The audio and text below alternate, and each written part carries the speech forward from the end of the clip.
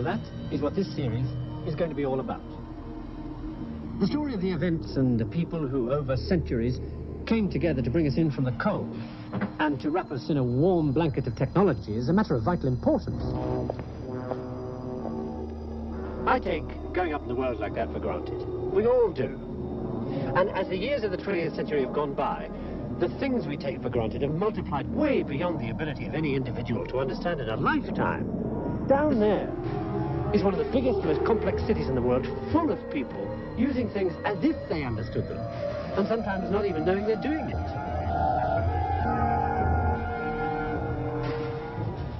New York City, like all the other major high-density population centers scattered across the earth, is a technology island.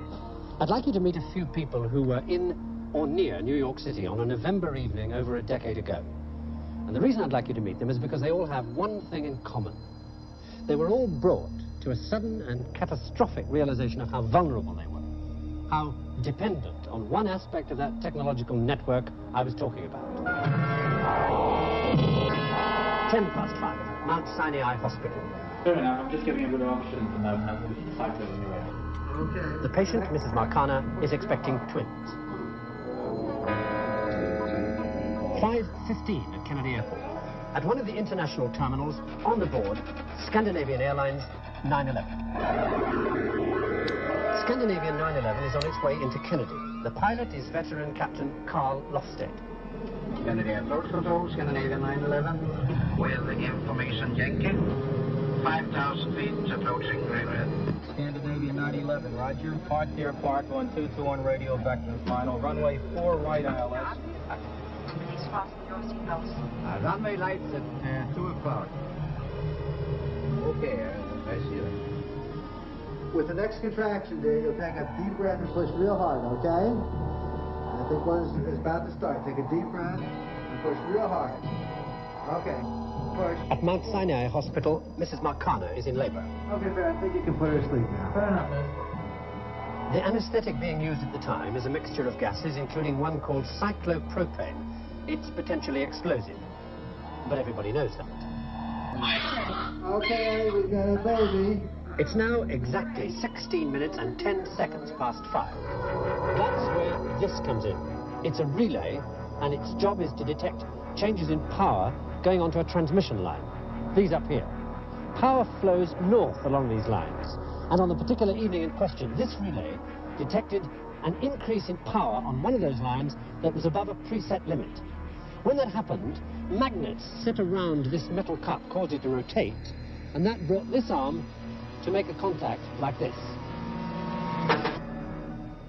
That contact was made on the evening of November the 9th, 1965, at 16 minutes and 11 seconds past 5.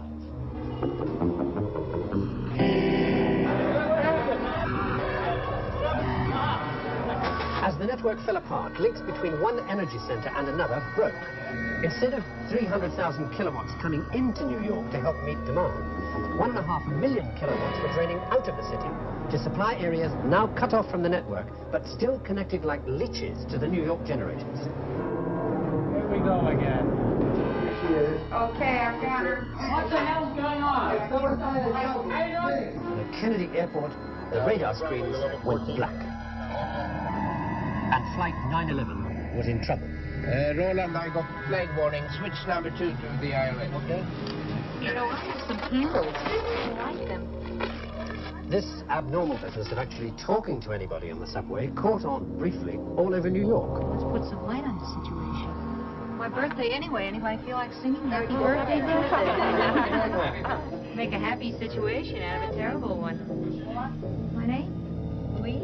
Happy birthday to you.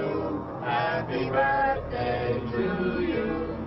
Happy birthday. But while this journey had taken on a meaning nobody expected, so too, at the hospital, had Mrs. Marcana's delivery of twins, thanks to the anesthetic. There was then a general scurry around to find flashlights, and I immediately commandeered one. to see what had happened. And Niels, check the radio. Kennedy approach control, Scandinavian 911, the INS Venture West. I've got some wine. What do you need? That's the cake. The extraordinary thing in the subways was that a full hour into the crisis, nobody was trying to escape from the trap. Yeah, it's not even a escape. Would it be cricket to put one in there? Yeah. Okay. Now, we needed the knife. I'm following. Well, the baby was delivered without the lights because you didn't need the lights for the delivery. That's manipulative. Remember, you're reaching up into the uterus, grabbing a foot, which is strictly by feel. You rupture the membranes and you bring the foot down. The second baby was vigorous, and we repaired the piece. You're such a pretty girl. Yeah. Kennedy approach control, Scandinavian 911. Captain Lofted had only a few seconds left to make his decision. He was at 2,000 feet, past the airport and heading straight for Manhattan in the darkness. There was only one thing he could do.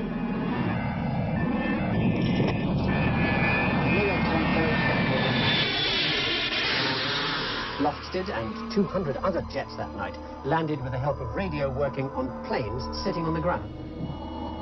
And finally, as in all good fairy stories, it was over. A few days later, people were back at their daily routine as if it had never happened. The night New York became a trap, forgotten.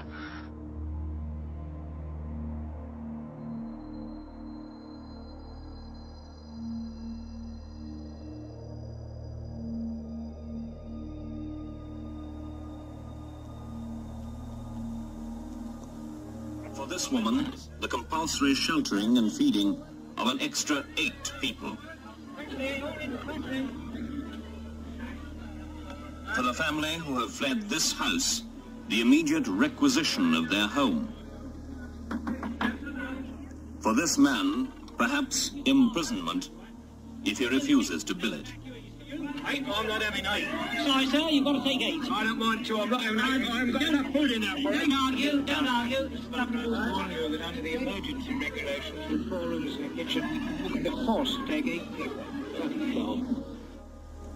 In a recent mock NATO battle in Europe, using only tactical nuclear weapons and described as a limited engagement, it was estimated that over 2 million non-combatants would have been fatally or seriously injured. David Edward Thornley, age 37, general practitioner in medicine, now on the staff of one of a series of emergency medical aid units being established in preparation for a nuclear strike. Time, 9:11 a.m., September the 18th. Dr. Thornley stops to make an emergency call. Berwick Street, Canterbury.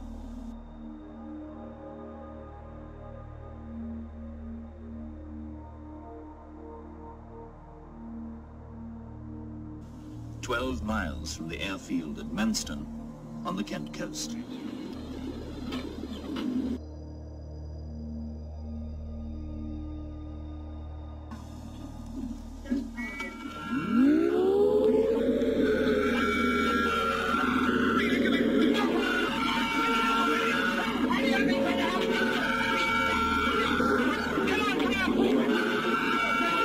This family couldn't afford to build themselves a refuge.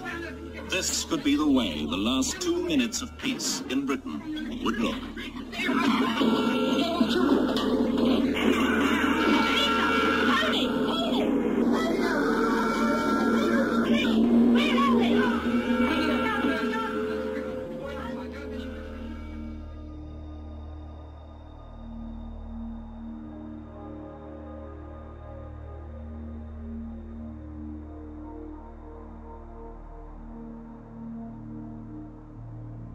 More on the latest building collapse in New York. You might have heard a few moments ago I was talking about the Salomon Brothers building collapsing. And indeed it has. Apparently that's only a few hundred yards away from where the World Trade Center towers were. And it seems that this was not a result of a new attack. It was because the building had been weakened during this morning's attacks. We'll probably find out more now about that from our correspondent, Jane Stanley. Jane, what more can you tell us about the Salomon Brothers building and its collapse? Presumably there were very few people in the Salomon building when it collapsed. I mean, there were, I suppose, fears of possible further collapses around the area.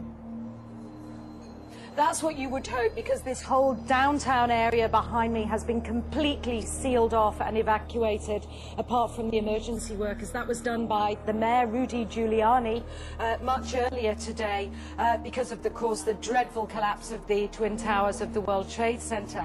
But New York, very much a city still in chaos. The phones are not working properly, the subway lines are not working properly, and we know that down there near the World Trade Center there are 3 schools that are being turned into triage centers for emergency treatment. And Jane, I think many of us, when we heard the news, perhaps on the radio earlier today, were completely flabbergasted by it and just couldn't comprehend it. I mean, it almost sounded too far-fetched. I was wondering what it felt like for you being in Manhattan. Well, unfortunately, I think we've lost the line with Jane Stanley in Manhattan. Perhaps we can rejoin her and follow that up later.